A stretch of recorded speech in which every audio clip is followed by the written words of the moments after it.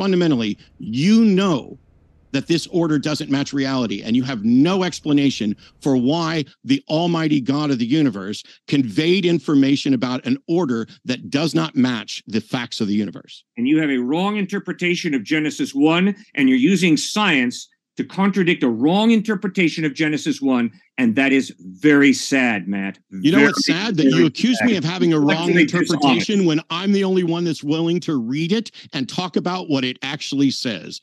I've read all the that is sad. You are the sad one to suggest that this is a problem of my interpretation when I'm literally asking you for your view.